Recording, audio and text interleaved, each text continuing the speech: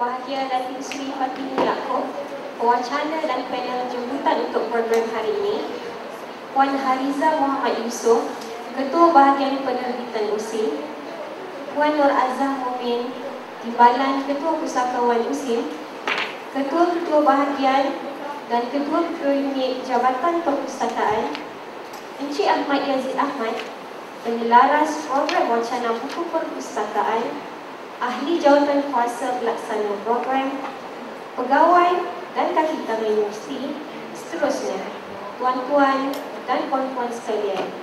Assalamualaikum warahmatullahi wabarakatuh dan salam sejahtera. Indah berbalang si awan petang, berarak ke celah pohon ara.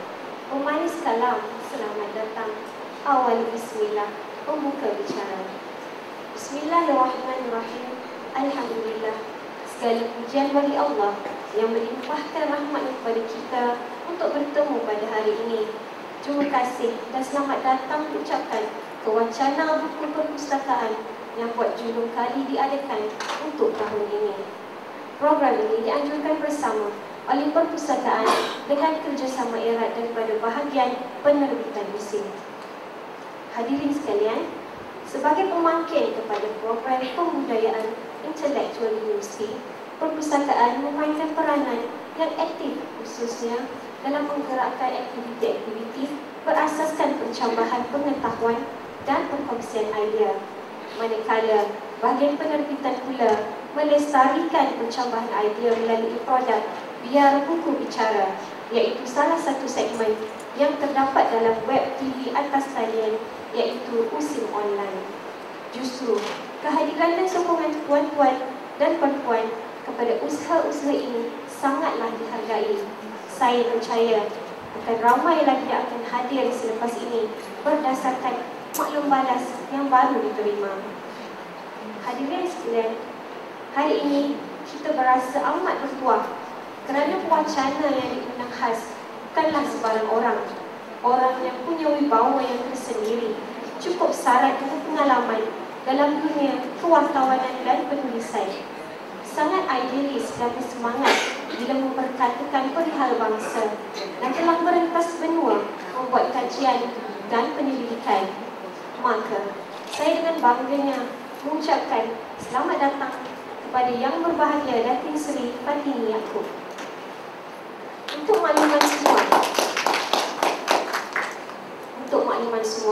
Yang Berbahagia Datin Sri punya pengalaman yang cukup luas sebagai wartawan yang prolifik dan editor majalah di Dewan Bahasa dan Pustaka sekitar tahun 1981 hingga 1993. Siapa yang membesar dengan Dewan Masyarakat pasti masih segar dengan penulisan Yang Berbahagia Datin Sri tentang pencarian NATRAH yang kemudiannya dibukukan seperti mana yang kita lihat pada hari ini. Dari tahun 1994 hingga 2007, Yang Berbahagia Datin Sri menjadi penulis bebas sehinggalah dilantik menjadi karyawan tamu di Universiti Teknologi Malaysia dari tahun 2008 hingga kini. Antara karya yang telah dihasilkan selain daripada NATRAH adalah Syamsiah Pakir, Daim Yang Diam Biografi dan yang sedang dalam pembikinan iaitu Tan Sri Ainuddin Wahid. Hadirin sekalian, besar langit di tepi busut, besar tak muat di dalam peti, besar hajat kami menjemput, besar niat di dalam hati. Majlis pada hari ini akan terus kepada maksud utama, iaitu wacana buku NATRAH yang bertajuk NATRAH Sejarah Gemilang Melayu Perjuangkan yang akan disampaikan oleh Yang Berbahagia Datin Sri Fatini Yaakob. Majlis dengan segala hormatnya mempersilakan.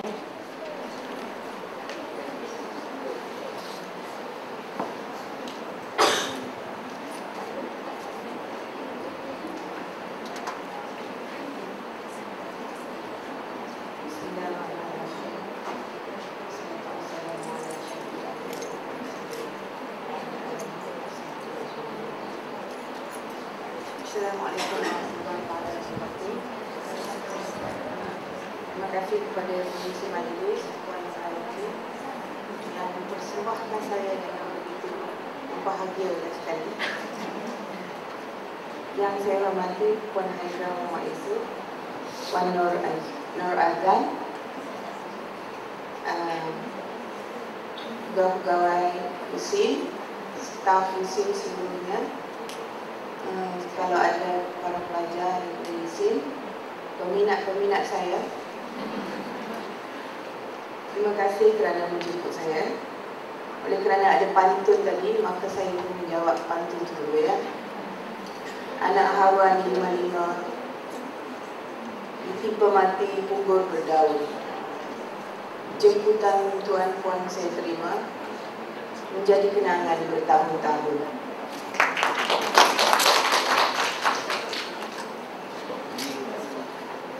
Siapa di sini yang telah membaca buku saya? Berapa orang?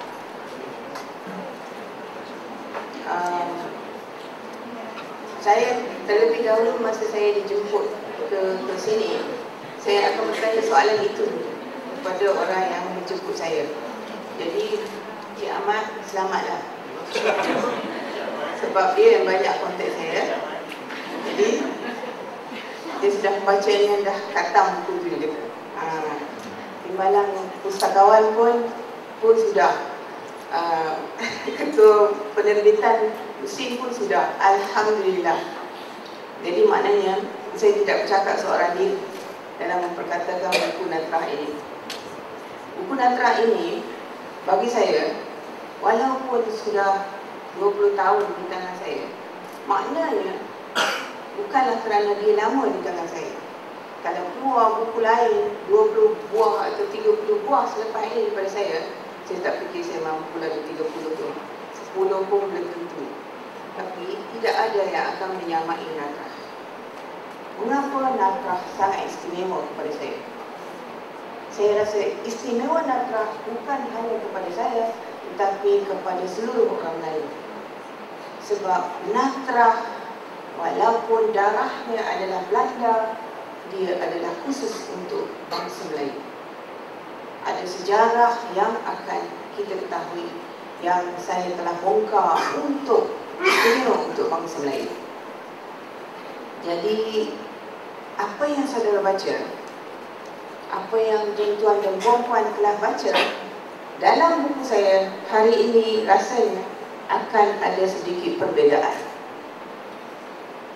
Tidak lagi saya akan menceritakan apa khabar NATRAH, apa cerita NATRAH, mati tidak dia dalam Islam, tetapi saya akan bercakap tentang apa khabar Melayu. Melayu yang NATRAH itu disinonimkan, yang dihantar oleh Allah ke dalam dunia Melayu ini. Melayu itu, apa khabar? Sebab NATRAH itu sebenarnya tidak bermakna apa-apa lagi. Setelah dia kembali ke Belanda, dia tidak ada makna apa-apa. Tetapi selama dia di sini, dia memberi makna yang sangat besar. Tapi makna yang dihantar kepada kita, lama yang dia berada di sini hanya 3 tahun. Tetapi 3 tahun NATRAH itu memberikan impak yang sangat hebat kepada bangsa Melayu. Masa saya kerja di Dewan Bahasa dulu, saya menulis minat. Diminta supaya menulis tentang NATRAH oleh Datuk Johan Jaafar, sekarang Pengurusi Media Prima. Jadi pada pandangan awal saya, kenapalah Datuk ni nak sangat saya tulis tentang NATRAH atau cari NATRAH ni? Apa sangat NATRAH dalam hal itu? Daripada saya tahun 20 tahun yang lalu, orang lain dah tak ingat. Saya ingat ini cerita laku lah, tidak ada apa benda signifikan lah. Tapi saya tahu, dengar-dengar lah NATRAH ni special sangat masa tu.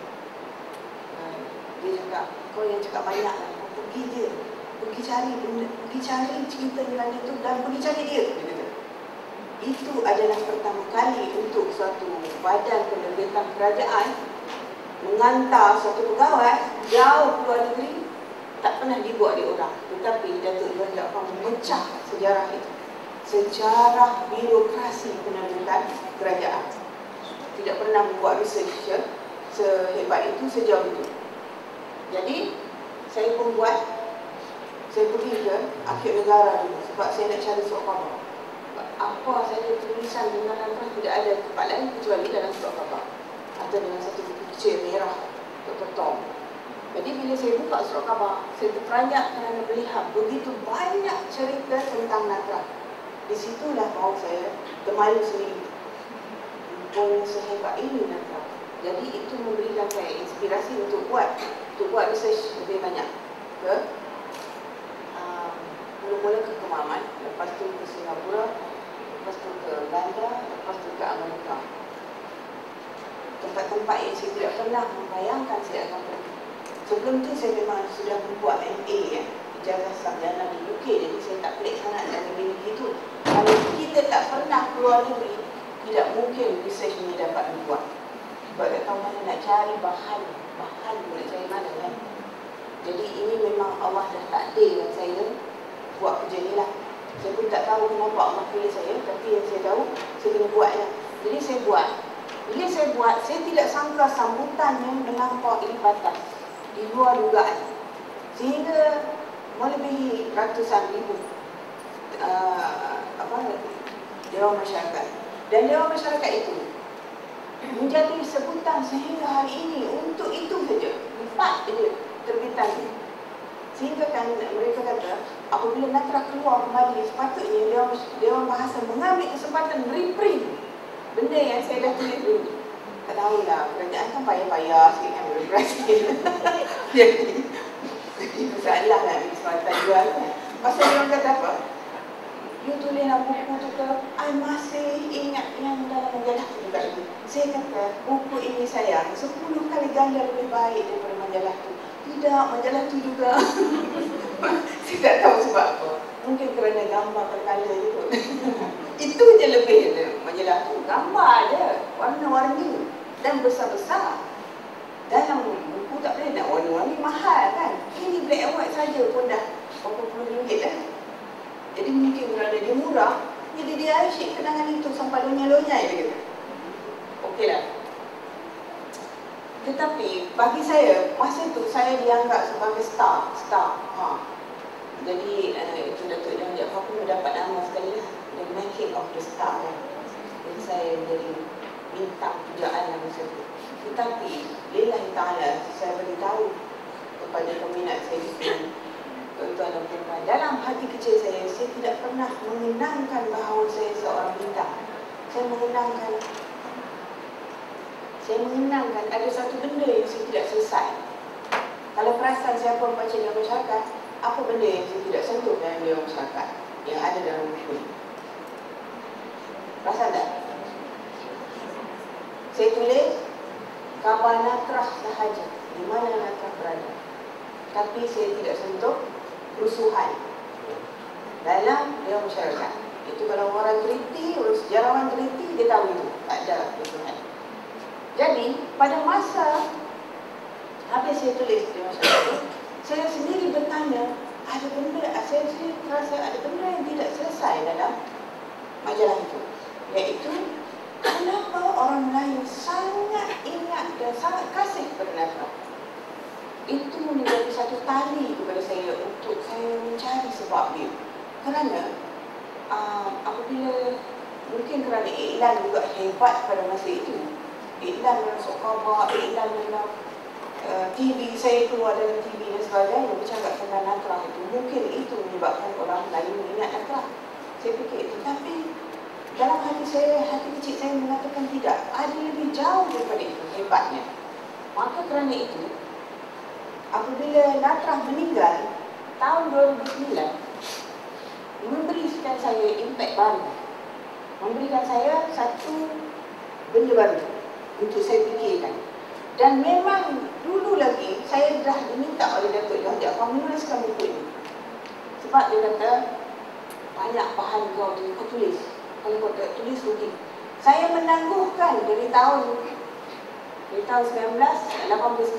Pada masa itu saya berumur 30 tahun. Sekarang masih maintain 30 tahun juga lagi. Tak bergerak di masa. Itulah lebihnya buat kerja NATRAH. Sebab NATRAH tu pada orang lain, ingatan dia budak kecil tu lah kan. Tak pernah fikir yang tua yang berubah tu kan. Macam tu lah. Jadi saya pun maintain juga tu. Itulah Melayu perasaan. Jadi apabila saya menulis buku ini. Saya mendapat, saya mencari sebab yang saya tinggal kan. Sebab yang tertinggal 20 tahun itu. Sepanjang 20 tahun itu tidak ada sejarawan lain menulis, tidak ada orang lain menulis buku itu kecuali Haji Maidin. Haji Maidin menulis buku pada masa time yang sama. Dia masih tak keluar, dia keluar Tragedi NATRAH atau NATRAH Tragedi. Tu buku kecil dia, IBS publication kecil. Ataupun saudara Ihsan Kamari menerbitkan apa namanya, bukan kerana nama, apa namanya, Atas Nama Cinta, tajuk lebih kurang Nobel NATRAH. Jadi itu saja. Atau Dr. Tom yang buku, itu yang saya tahu. Yang lain tak ada, sejarawan tak tertulis. Jadi oleh kerana tidak ada satu bahan bertulis langsung tentang yang lengkap tentang NATRAH, maka saya rasa inilah masa yang sesuai. Dan meninggalnya NATRAH tahun 2009 memberikan impak kepada saya untuk buat research tadi tentang kerusuhan yang tertinggal tidak ada dalam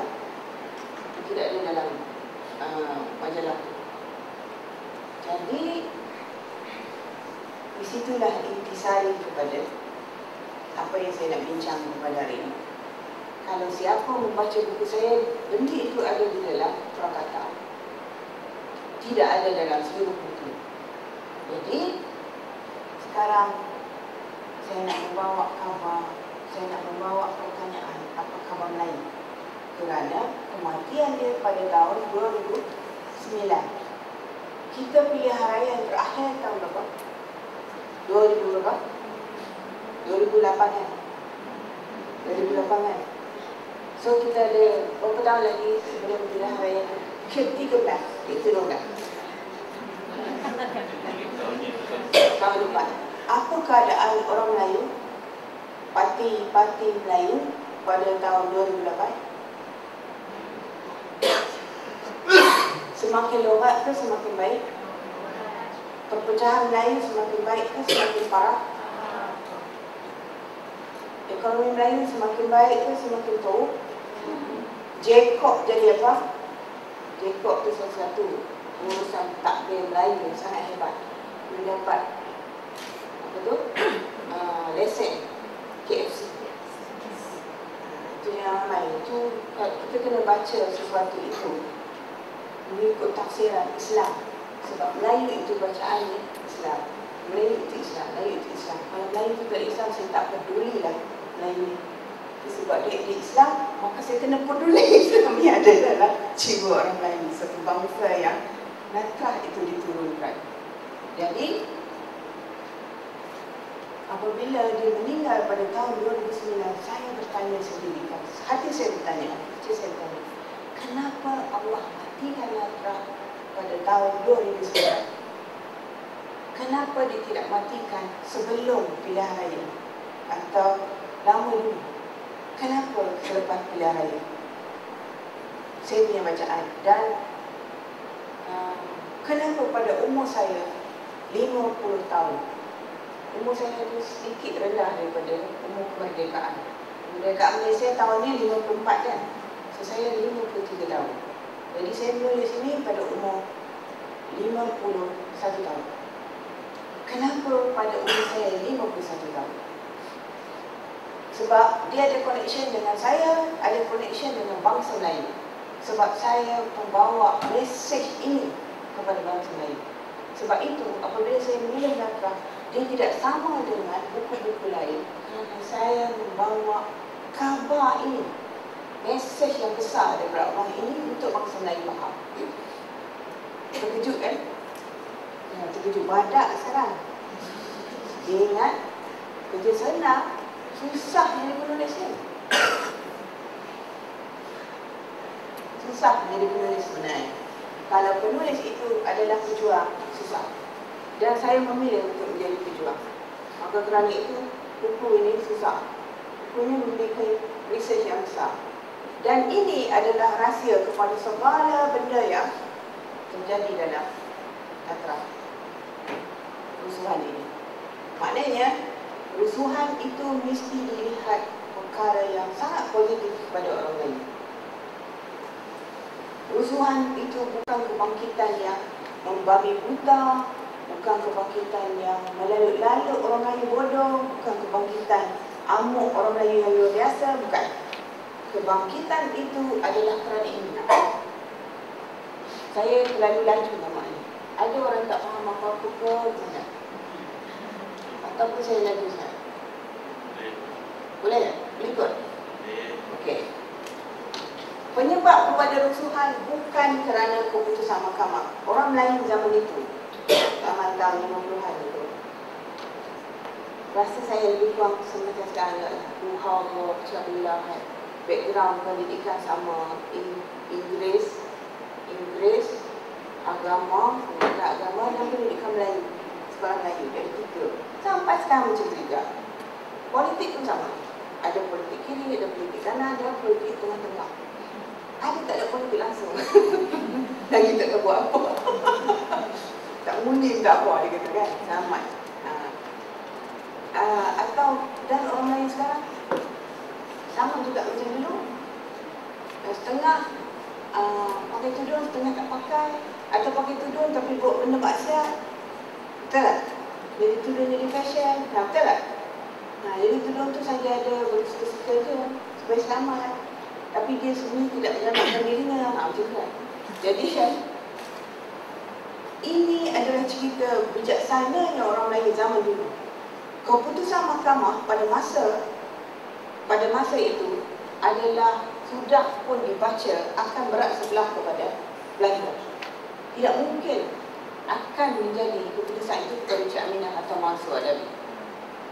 Jadi tidak terjadi rusuhan kerana keputusan itu, tetapi rusuhan berlaku kerana ini. Hari pertama di gereja tu dan jadi sebab apa? Keputusan yang keluar daripada keputusan yang dijatuhkan supaya NATRAH balik kepada ibu bapa dia kerana faktor nomisal. Saya dah advance, saya pergi advance ikut saya. Kerana keputusan nomisal itu pada 2 hari bulan Disember. Selepas dijatuhkan keputusan itu, NATRAH terpaksa diletakkan di gereja kerana mereka dah menang. Apabila menang, diletakkan di gereja kerana peguamnya membuat rayuan supaya NATRAH tidak dibalikkan dan supaya boleh lagi dirayu, supaya mudah-mudahan memihaklah kepada Cik Aminah masuk atau NATRAH sendiri yang tidak mahu ke Belanda. Jadi semasa rayuan itu, NATRAH diletakkan di gereja, tidak diletakkan di girls home. Apa maknanya?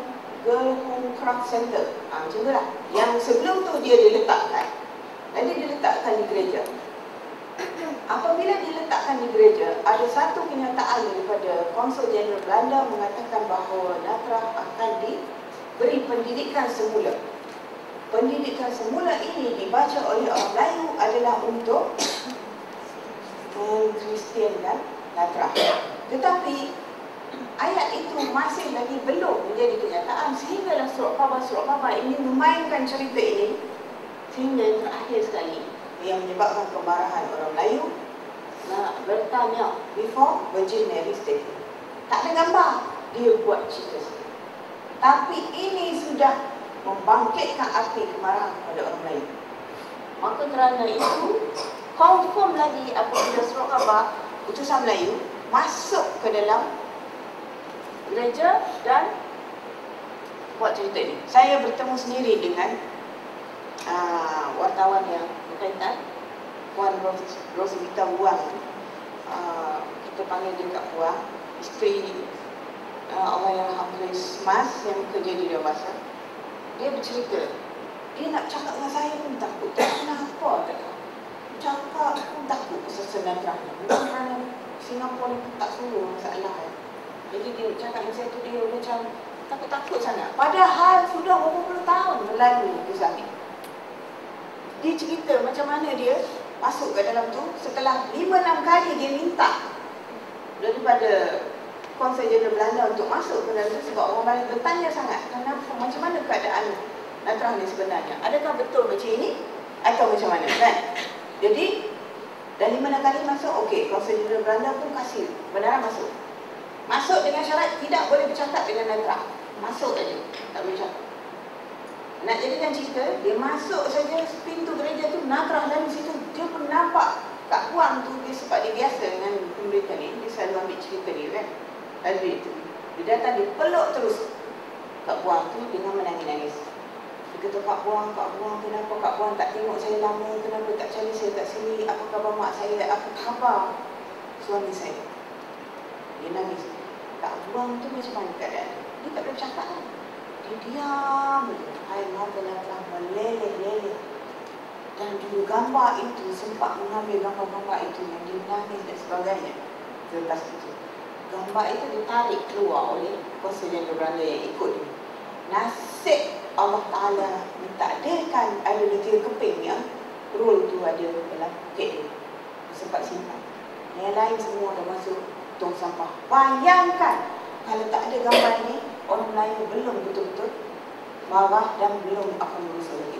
Ni semuanya cerita. Sikitnya hal ni, dia nak ledakkan api tu.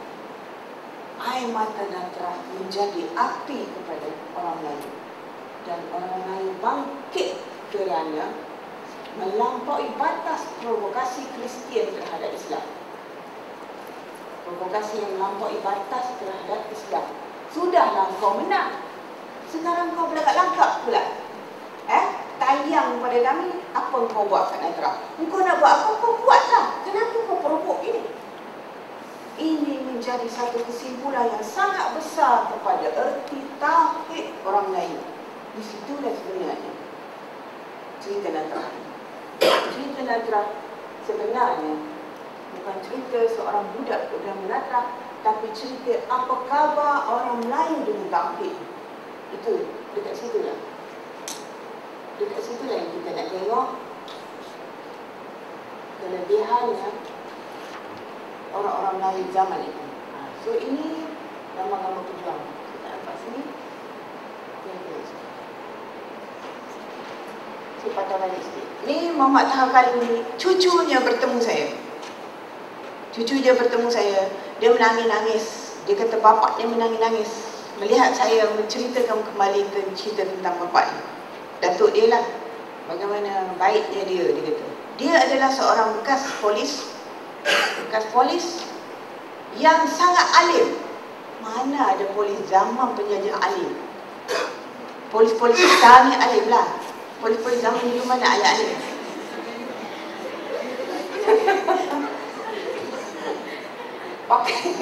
Pakai seluar sini kan? Seluar besar sini putih kan? Stoking kan? Polis Melayu. Tapi dia, kalau baca buku saya macam mana dia menjadi perancang kepada semua polis-polis Melayu tukar kiblat. Bosnya orang Melayu, bukan lagi Mat Saleh. Sebab itu salah satu 50% kemenangan rusuhan itu kerana paling tadahnya Melayu, polis-polis Melayu. Itu kerja dia. Tu sebab tu saya tulis tu kebijaksanaan zaman itu. Macam mana dia orang nampak. Ini Tun Sabda Jubair. Dia UMNO. Tadi itu KMM kan. Ini sangat lembut, sangat baik orangnya. Kalau sehingga orang-orang dalam parti itu sendiri mengatakan bahawa Dr. Baharudin Helmi ni begitu baik, otaknya begitu lembut, tetapi wawasannya sangat jauh, sangat berpengalaman dalam menguruskan masalah-masalah ini. Dia pernah berada di Palestin, pernah fight di Pakistan, di India. Dia sangat lembut, sangat baik. Sehingga orang UMNO yang pergi kat dia balik pun, dia pun bagus. Padahal dia duk curi rahsia orang UMNO ni untuk melingkupkan PKMM kan. Tapi dia baik-baik sehingga orang dalam parti dia sendiri, Allah, Pak kenapa Pak baik sangat. Lagi dia kata apa? Kita kan saudara, kita satu Islam, sama bangsa, apa kita mau gaduh-gaduh? Tapi demi kepentingan politik, mana boleh Pak? Saya tidak kira itu. Jadi, baiknya watak dia. Saya tidak fikir kalau dia lead akan jadi rusuhan. Kerana dia inilah lead, maka kerana itu jadi rusuhan. Siapa dia? Siapa dia? Siapa yang baca buku saya? Siapa dia? Siapa dia ni? Ni orang Melayu langsung tak kenal. Saya cari dalam jurnal-jurnal Melayu semua, cari-cari nama dia. Mana ada Sapang tak kenal. Dia ada dalam akhbar Tamim, lain lamban. Pernah saya boleh baca kan. Dia ada dalam Persatuan Liga Islam Semalaya, all the Indian Muslim.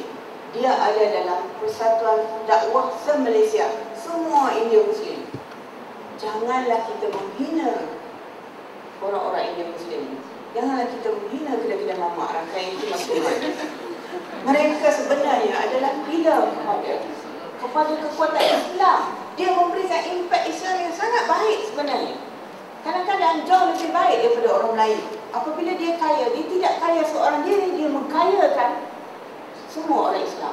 Dan harta wakaf mereka, harta pengurusan harta mereka jauh lebih baik daripada orang Melayu. Ini kawan-kawan saya daripada kelompok peguam cerita kan. Kalau orang India Muslim, harta dia terurus, wakaf dia terurus cantik untuk keluarga dia dan untuk babi. Dan dia tidak berlagak-lagak kalau dia pegang Islam betul. Melayu, belum betul. Banyak harta wakaf orang Melayu, apa jadi? Tak boleh diurus berapa banyak? Melayu. Jadi, Karangani ini sebenarnya adalah seorang nasionalis, pejuang Islam. Dia masa di Singapura itu, dia jadi pengarang akhbar, lain lamban bahasa Tamil tu. Kemudian dia menjadi translator Al-Quran. Dan dia sangat disedut oleh Pak Samad. Kerana dia kata, dia sakit. Saya ingat dia lumpuh kot. Dia sakit, dia selalu pakai tongkat, dia kata, dan dalam keadaan dia teruk, dia baring, nanti dia minta supaya sekretari dia cakap, dia suruh tulis, titik atas tempat pembaringan. Begitulah seorang pejuang. Bagi saya dia seorang pejuang yang gigih. Dan kerana perkataan dia lah, dia melihat bahawa sebab dia daripada India, dia pergi ke rumah, kena tendang di Inggeris kat rumah kerana dia tolong Perdana Menteri di rumah, tendang di Singapura. Dia bukan ditendang di rumah, betul dia datang ke Singapura. Singapura adalah pusat pentadbiran Inggeris di Asia Tenggara. Dia macam Commonwealth dalam tu, mana-mana pun tak payah besar. Jadi dia duduk situ, aktif dari situ. Jadi apabila Dr. Burhanuddin Helmi boleh bercakap India, Dr. Burhanuddin Helmi belajar di India. Jadi dia boleh Urdu boleh, Tamil pun boleh. Jadi bagus komunikasi dia kedua. Jadi Dr. Burhanuddin dengan bijaksananya meminta supaya Karangani menjadi ketua. Bukan dia. Sebab kalau dia dah dicantah oleh Inggeris, dan kalau dia lembut, tak bolehnya kesusahan ni, tak bangkitnya. Dia ada sisi lain yang lebih baiklah untuk dia kan. Dari segi kepimpinan ada sisi lain yang lebih baik. Tetapi untuk dia menggunakan masjid. Itu kelebihan dia. Dia menggunakan masjid Sultan tu di Singapura. Siapa yang pernah pergi Singapura, itulah kubu dia. Tiap-tiap kali lepas Jumaat, dia buat baik dengan imam tu, dia ceramah. Ini semua orang naik semangat. Jadi untuk kebaikan orang Melayu. Jadi kita lanjut kat sini. Ini yang begitu lama berjuang. Ini saya mesti ceritakan siapa dia. Dia adalah apa yang kita tak kenal. Yang kita kenal dia adalah lecturer kepada perundangan Islam yang sangat terkenal di Malaysia, yang menjadi pakar rujuk untuk perundangan Islam. Siapa saja yang buat perundangan Islam tidak dapat lari daripada dia. Daripada zaman NATRAH lagi dia buat kerja. Dia ini sebelum NATRAH adalah pelajar Cambridge, pelajar undang-undang Cambridge yang mendapat award tiap-tiap tahun sehingga tak ada award dia nak bagi kat dia. Begitu genius dia dari segi perundangan Inggeris, civil Inggeris. Begitu hebatnya dia. Tetapi maknanya dia seperti peguam civil Inggeris ataupun pengamal undang-undang Inggeris yang berjalan, walking civil law. Macam tu dia punya hebatnya. Kehebatan dia itu pada masa NATRAH, kes NATRAH menyebabkan oleh kerana dia rasa sangat terpukul kerana undang-undang Islam ini dipandang remeh, dipandang rendah oleh Mak Saleh. Kan undang-undang Islam adalah undang-undang pernikahan antara Mansur dengan NATRAH ini. dibatalkan, null and void dalam undang-undang Inggeris, itu menyebabkan patah arah dia kepada undang-undang Islam. Nampak? Itu kerja siapa buat? Boleh tak manusia biasa membuat rasa itu, patah arah itu, daripada yang terbaik dalam undang-undang sivil kepada patah kepada undang-undang Islam yang apa pun tak ada zaman itu, begitu lemah dan cacat merbanya pentadbiran undang-undang Islam.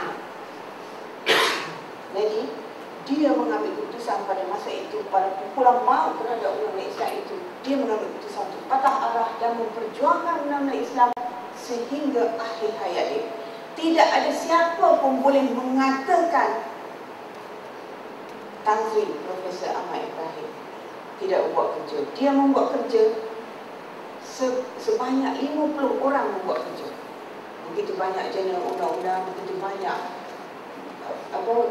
akta dan sebagainya diolah oleh beliau sehingga ke tahap mengangkat satu fasa di dalam perlembagaan yang mempersamakan. Maknanya apabila bertembung antara undang-undang sivil dan undang-undang sivil dan undang-undang Islam, maka undang-undang Islam itu diangkat menjadi satu keputusan yang utama. Itu dia buat dengan kebijaksanaan dia dan rangkaian politician. So maknanya Melayu boleh buat undang-undang Islam, mau dan tidak. Dia selalu kata, kita ni nak buat ke tidak, dia kata pada politician, nak buat ke tidak undang-undang Islam ni. Oh, nak buat boleh, dia kata. Tak larat lagi. Melayu, awas Melayu, sekiranya anda bernama Melayu, kalau yang Jawa tu tetap Melayu. Jangan perasan anda bukan Melayu. Ini hanya gambaran-gambaran tentang bagaimana suasana zaman itu. Saya nak rest sekejap. Saya semangat lebih kan? Saya lepas tengok macam mana suasana zaman itu. Real, apa yang saya cakap ni real. Saya adalah wartawan yang objektif. Saya takkan mengada-kadakan benda yang tak ada. Saya bukan jenis orang yang nak perasan untuk dapat nama, mencari nama dan mencari duit ringgit dengan tulisan saya. Jadi, apa yang saya paparkan dalam buku itu semuanya ada bukti. Kalau saya masuk, kalau polis nak tangkap, ke kerajaan nak tangkap, semua ada bukti. Bukan saya pandai buat telahan-telahan sendiri. Jadi ini semuanya daripada surat khabar. Oleh kerana saya orang surat khabar atau orang yang terlibat dalam dunia kewartawanan, maka bahan bukti saya adalah dari surat khabar. Sebab itu, apabila saya keluarkan fakta mengatakan bahawa keputusan bahawa rusuhan itu berlaku kerana surat khabar, teori daripada surat khabar, sejarawan tak boleh cakap apa. Sebab sejarawan kalau dia tak lalu itu, dia tak jumpa fakta ini. Hanya kerana orang surat khabar, kewartawanan dunia kami membuat sejarah hari-hari. Betul tak? Kami catat hari ini story, besok sudah menjadi sejarah. Jadi kami bermain dengan sejarah tiap-tiap hari. Maka saya mengambil sejarah ini tidak boleh dipadam menjadi bukti kepada perjuangan orang-orang lain. Sebab itu, siapa yang tidak lalu surat khabar tak boleh tulis tentang Tuhan. Sebab itu, kalau sejarawan tak lalu surat khabar, tak boleh tulis. Walaupun dianggap, banyak orang menganggap bahawa kerja-kerja penulisan kewartawanan ini dianggap sebagai remeh, diremehkan. Sebenarnya tidak. Kami adalah perakam sejarah. Maka, siapa nak menafikan benda-benda yang jadi? Mahkamah, langkah pertama ini dibuat oleh surat khabar ini. Lepas ni jadilah usaha yang berapi-api. Sejarah Melayu bangkit demi mempertahankan tauhid. Tengok macam mana teori itu jadi. Dan ini dibuat oleh satu bangsa yang dianggap sebagai lemah, dianggap sebagai malas. 3 hari 3 malam. Parlimen British mempersoalkan bagaimana suatu kuasa dunia yang dianggap begitu hebat perisikannya terhebat, kuasa penjajahan terhebat zaman itu adalah British, boleh jatuh dan lemah kerana rakyat yang dijajah, bukan kerana kuasa penjajahan yang lain. Sikit punya malu ada. Boleh tak tahu sampai jadi boleh menjadi macam ni darurat. Boleh lumpuh satu kerajaan. Bayangkan. Tidakkah anda berasa bangga sebagai bangsa Melayu hebat? Bangga kan? Melayu hari ni? Tapi saya dalam game ni bukan nak saya buat macam ni pula. Saya nak menunjukkan bahawa orang Melayu tu zaman tu dia tahu bagaimana nak berjuang dan apa dia nak buat. Dan kejayaan itu adalah kerana 50% disokong oleh polis yang paling tadah. Bukan saya tahu, dibuktikan dalam tape ni pula kan, video ni pula. Penulis ni pelakon. Merangsang untuk kita mengadakan ini. Saya tak ada maksud itu. Yang saya maksudkan adalah orang Melayu jangan diasak dari segi tauhid ini. Jangan diasak. Tapi orang Melayu hari ini, apa saja jadi? Dibiarkan diri dia diasak dari tauhid ini. Berkali-kali benda-benda provokasi naik.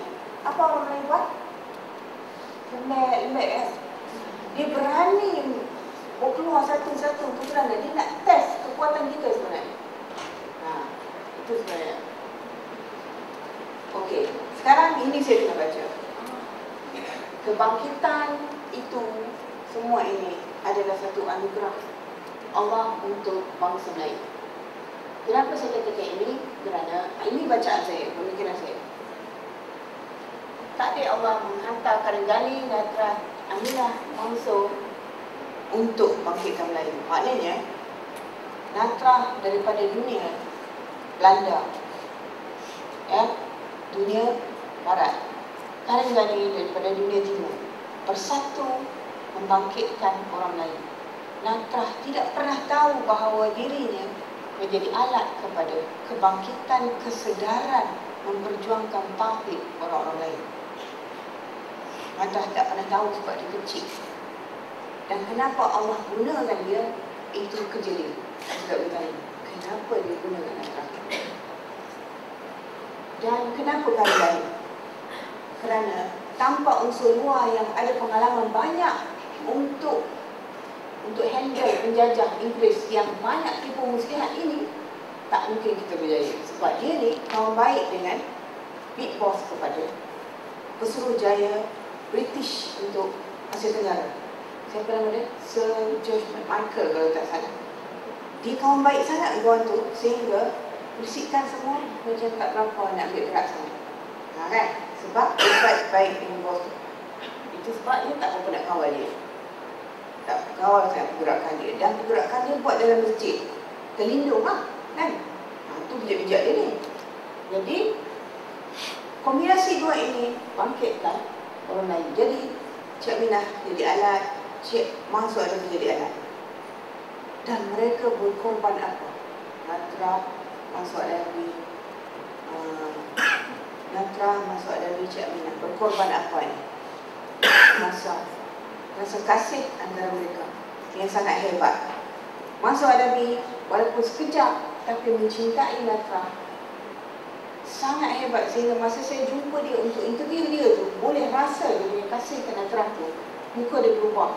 Walaupun pada masa yang saya jumpa tu sudah berapa tahun? 48 tahun terjadinya peristiwa. Apabila saya jumpa dia, dia serahkan kepada saya 3 buah fail yang mengandungi surat-surat dia dengan NATRAH, mengandungi 2 fail surat-surat dia dengan NATRAH dengan bermula. Satu lagi tentang kutipan duit untuk tabung guaman. Dia serah dan saya tanya dia lebih kurang dalam masa 2 jam. Saya interview dia lebih kurang dalam masa 2 jam. Sempat saya bertanya soalan-soalan yang sangat susah untuk saya tanya. Tapi saya kena tanya juga. Kerana dialah menjadi suami kepada NATRAH. Jadi soalan saya, adakah benar Tuan mencintai NATRAH? Dan Tidak sebagaimana dikatakan orang, Tuhan menjadi alat sahaja untuk memungkinkan NATRAH tinggal di Malaysia. Ya benar dia kata. Walaupun sebenarnya cinta lama itu bukan cinta macam zaman sekarang. Cinta lama itu tidak dilapaskan, hanya kita dengan tanggungjawab kita. Tetapi dan dia punya, kalau mengikut NATRAH, dia adalah seorang lelaki yang sangat budiman, seorang lelaki yang sangat gentleman dan sebagainya, bla bla bla bla kan. Saya fikirkan mungkin kerana NATRAH ini timbul perasaan dan sebagainya. Tapi bila saya jumpa masuk ada pada 48 tahun setelah itu, memang benar. Saya tidak nafikan, dan anak dia sendiri mengatakan demikian. Bapa yang memang sangat baik dan sangat budiman. Dan memang sangat, orang kata, seorang lelaki budiman, dia mempunyai sesuai dengan nama dia, adab belakang, beradab gitu kan. Jadi nasiblah dia sudah banyak umur, saya pun tidak jatuh cinta pada dia. Tak masalah pula kan. Dan alhamdulillah, bukan alhamdulillah dah pula. Alhamdulillah, saya tak tahu apa sebenarnya dia mimpi dan dia fikirkan ataupun yang dia buat kesimpulan. Apabila dia serahkan 3 buah file tu menjadi satu bebanan pula pemikiran kepada saya. Besoknya dia meninggal dunia besoknya. Satu kenyataan yang saya tak tahu macam mana nak buat. Ingat saya tak bercakap itu. Saya duduk rumah Pak Surah Makassar, sastrawan Singapura. Jadi dia kata, Fatini, orang yang kamu interview semalam dah meninggal. Hei, mana boleh meninggal? Saya dah habis tanya lagi. Jadi dia kata, apa pula tak boleh? Pak Surah jangan main, takkan dia dah meninggal? Betul, dia dah meninggal. Saya pula habis tanya. Saya baru baca file ni. Macam itulah. Kalau the making of NATRAH, banyak cerita saya lah. Tak tahulah. Sedih saya tak dapat dibayangkan. So kita tengok mayat tu, saya bercakap dengan hati saya, betul kau meninggal ke berlakon? Macam tak percaya, bayangkan. Semalam saya jumpa dia dan impactnya sangat hebat dengan apa yang saya baca tu. Saya nak tanya dia lagi kerana surat-surat tu sangat penting. Malamnya demikianlah takdir Allah. Kenapa? Kerana saya agaknya dalam hati saya berniat sangat untuk mempertemukan dia dua orang. Dia kata, Allah kata, tu urusan aku ni, kau paling pandai nak masuk campur situ apa? Agaknya.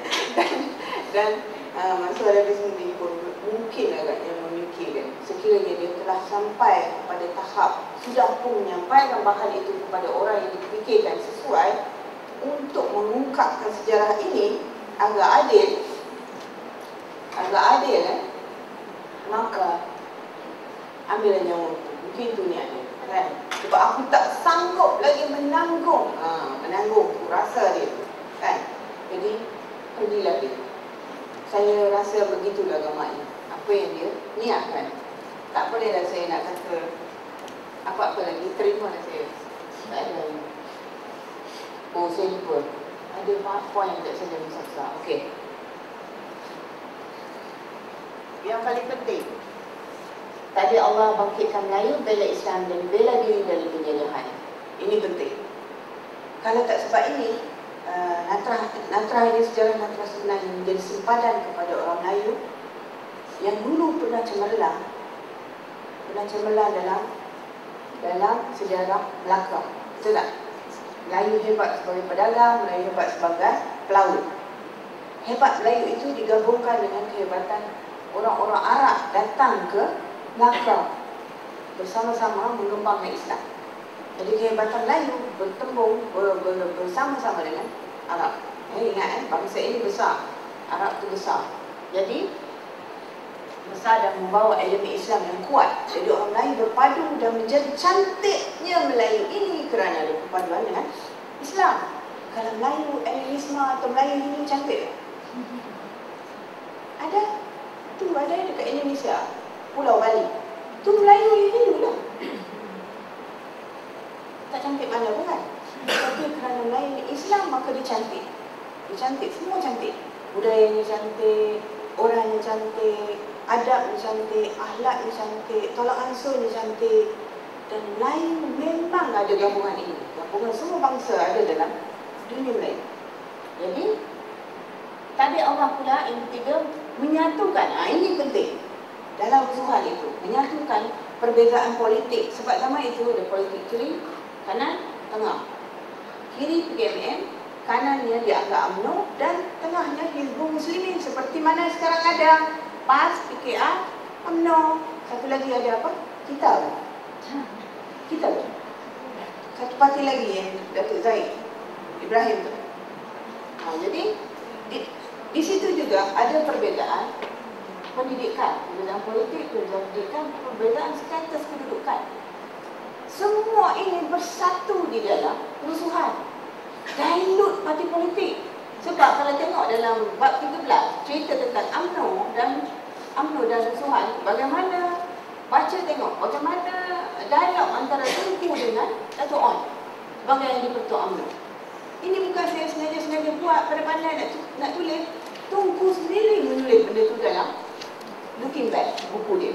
Dia tulis dan dia mengaku kepada Hajar Maidin yang interview dia, mengatakan bahawa berlaku dialog antara dia dengan Datuk On supaya kita memperjuangkan nasib orang Islam yang dihina oleh penjajah dalam kes NATRAH.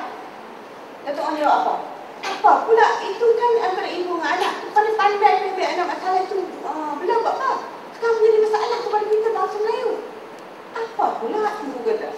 Dah sudah cerita tu dah jadi sejarah. Sekarang dihina-hina itu jadi kita punya perjuangan. Mana ada perjuangan kita, dia kata. Ini perjuangan ibu dengan anak itu saja. Nampak? Seorang menganggap itu isu pribadi, seorang lagi menganggap itu isu nasional, isu bangsa, isu agama. Paling penting isu agama kerana penjajah menghina Islam. Dan di dalam kes ini mereka berbeza pendapat.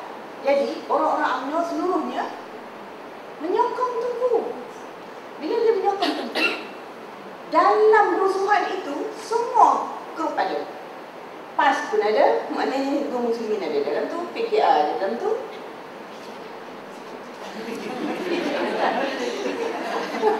UMNO ada dalam tu, USIM ada dalam tu kan.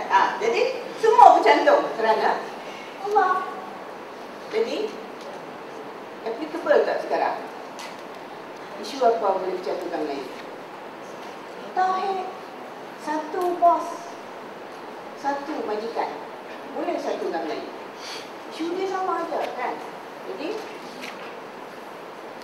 Jadi sekarang ni yang kuat yang kesempatan oleh bangsa bukan lain yang ada Islam. Okey, yang keempat, oleh kerana itu adalah isu hak asasi yang sangat menyentuh hati kalbu semua bangsa. Tak kira lah Cina ke, India ke, Serani ke, Mak Saleh ke, orang asli ke.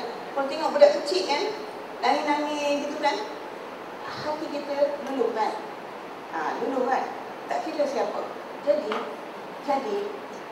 kat situlah, dekat situlah takdir Allah yang sangat cantiknya. Kenapa dia ambil budak kecil? Kalau dia ambil anak darah besar dah umur 19 tahun, belum tentu kan. Dia jadi penilai kan, nafsu-nafsi kan. Tapi kerana budak kecil, semua bangsa pun boleh menerima itu sebagai hak asasi. Dia menangis. Cerita dia menangis tu, di dalam surat khabar tadi, yang NATRAH menangis tu, keluar dalam surat khabar Cina, surat khabar India, surat khabar apa pun keluar. India pun keluar. Dia menangis itu. Jadi, orang Cina baca, apalah yang dia buat bagi dia, ini budak menangis kan.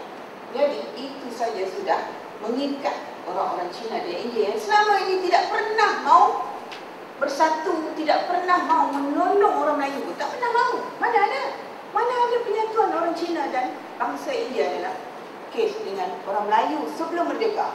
Kelahi ada. Pasal dia kerja duk kaya aja. Orang Melayu kerja duk miskin kan. Tak ada. Ini satu kes yang sangat hebat.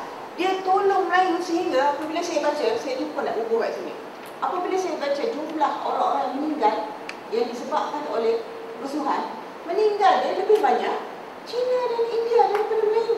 Melayu sikit. Mak Saleh, Cina, India, Melayu 4 orang. Daripada 9, daripada 18 yang mati. Cina lagi banyak, India lagi banyak. Begitu juga yang cedera. Cina, India lebih banyak daripada Melayu. Jadi apa kat situ itu menunjukkan mereka berkorban nyawa dan tenaga dan wang ringgit kat situ.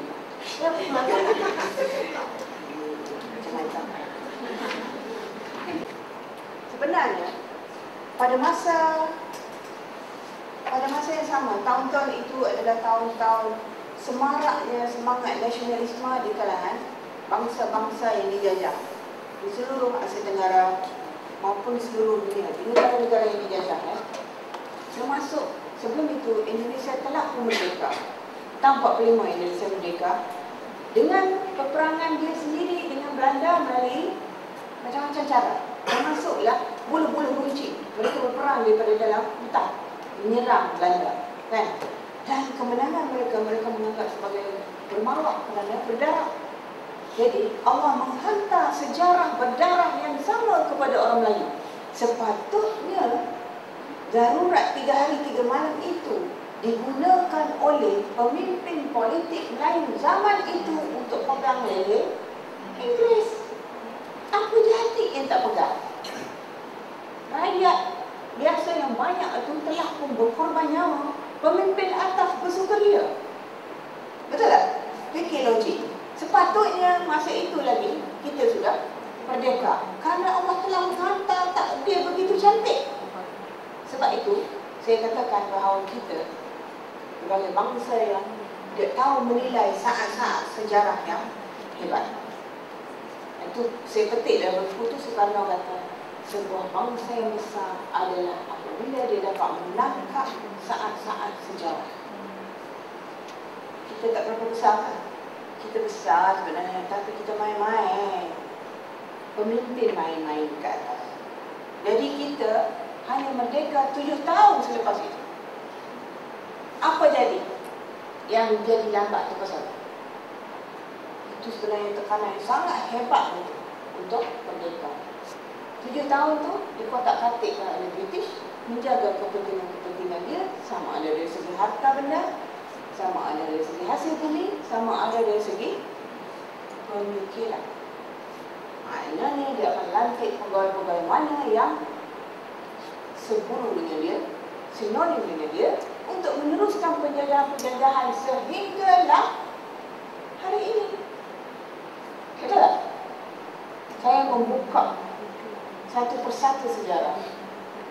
Buku ini yang sebenarnya memerdekakan sejarah kita. Sejarah bangsa kita dari segi penjajahan tanah air, penghinaan terhadap Islam dan penjajahan Hindia. Hebatnya buku ini untuk orang lain. Sehingga saya berani mengatakan bahawa inilah kejayaan paling besar orang lain sebenarnya. Kejayaan paling besar dan sangat ramai, sangat meses sifatnya.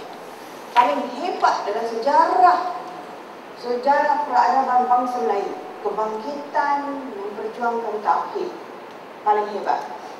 Dan itu sebabnya saya jumpa, oleh kerana ini kesimpulan saya jumpa di dalam usaha itu, maka inilah sebabnya kenapa orang Melayu sangat kasih NATRAH. Betul tak? NATRAH adalah bangsa yang sangat innocent, sangat tidak tahu apa-apa, tetapi menjadi alat kepada kebangkitan kesedaran orang Melayu. Kerana itu, semua orang Melayu sangat ingat NATRAH, tapi dia tak tahu kenapa dia ingat NATRAH. Ingatan terhadap NATRAH itu daripada tahun 50 terjadinya kes ini sehingga sekarang. Siapa yang membuat ini? Saya tak boleh buat ini. Walaupun saya menulis tentang NATRAH, tapi saya tidak boleh membuatkan rasa itu pada hati kita semua. Jadi siapa menanamkan rasa ini? Inilah sebenarnya magic yang dihantar oleh Allah kepada bangsa Melayu. Saya tak boleh buat. Rasa saya tak boleh buat. Saya boleh menulis kembali sejarah. Rasa hanya dihantar oleh Allah. Maka saya percaya penuh ada jihad di sini. Ada jihad di sini. Seorang saja berjihad kerana Allah. Dia punya rasa pengorbanan itu sampai kepada seluruh bangsa. Cukup seorang, tapi kita tak tahu berapa ramai yang jihad. Maka kerana kesimpulan yang saya jumpa, inilah buku saya, NATRAH ini. Saya kena buat kesimpulan ini, saya kena bagi tahu. Oleh kerana kesimpulan yang begitu mulut tentang kebangkitan orang-orang Melayu dan pengorbanan yang sangat hebat dibuat oleh orang Melayu ini, maka saya sebagai penulis yang menghantar mesej ini tak sanggup nak ambil duit royalti daripada buku ini. Saya tak sanggup ambil.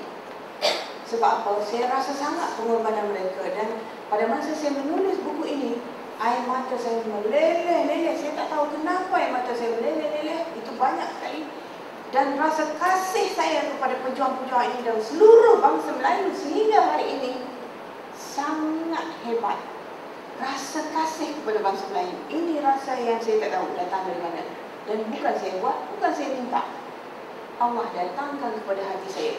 Maka kerana itu, buku ini saya wakafkan demi kepentingan orang Melayu. Inilah penemuan yang saya jumpa dalam membuat mesej ini. Maka kerana itu, saya bagi tahu kepada siapa yang membaca, dia masyarakat, sudah berhenti. Di sini tak ada apa-apa. Sini lagi banyak. Kerana di sini ada pengorbanan orang terdahulu storynya dalam ini, ada pengorbanan yang baru saya buat dalam ini. Sebab itu, siapa membaca buku ini, pada masa saya menulis buku ini, saya mengambil masa 15 jam satu hari selama 4 bulan. Saya bermula daripada Ramadan, pertengahan Ramadan sehinggalah lepas Hari Raya. Open house pun saya tak peduli sangat.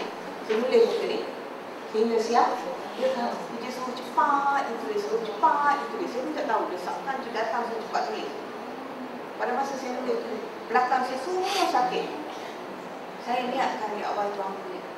Kerana aku sakit semua badan duit ini, dan aku tak sanggup mengambil wang daripada buku ini. Aku ingat aku mengenang semua pejuang-pejuang ini dan kasihnya engkau kepada bangsa ini. Maka aku mohon kepada engkau, pada sesiapa sahaja yang membaca buku ini, kau bangkitkanlah erti mentauhidkan engkau kembali. Untuk seluruh bangsa Melayu yang sekarang semakin banyak melupakan diri, semakin banyak memperalatkan agama, semakin banyak tidak ingat kepada Allah. Saya mohon kepada Allah, doa itu saya. Dan sebab itu, sekiranya saudara-saudara saya yang membaca buku ini, dia akan menangis seperti mana saya menangis. Kerana saya menulis buku ini dengan rasa hati saya ikhlas lillahi ta'ala atas nama perjuangan kerana tauhid. Maka 10 buku keluar daripada saya tidak akan sama sepertinya. Kerana ada perjuangan saya bersama perjuangan orang-orang ini dalam buku ini. Sehingga saya berani mengatakan, oleh kerana hebatnya perjuangan orang Melayu zaman itu, saya berani mengatakan, selepas Allah, Rasulullah, selepas Al-Quran dan hadis, inilah buku yang patut disimpan sebagai bahan bukti cinta kepada Allah, cinta mentauhid Allah. Renungkanlah, anda ada kerja yang kena dibuat, bukan hanya saya sebagai penulis. Ada kerja.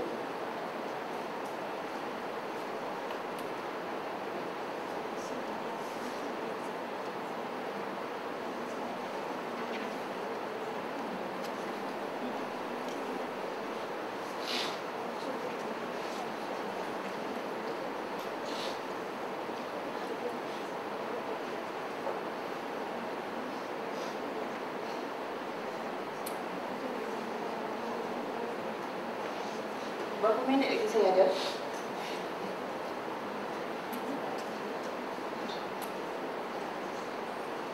Saya rasa tak ada orang lain ceramah tentang buku macam ni.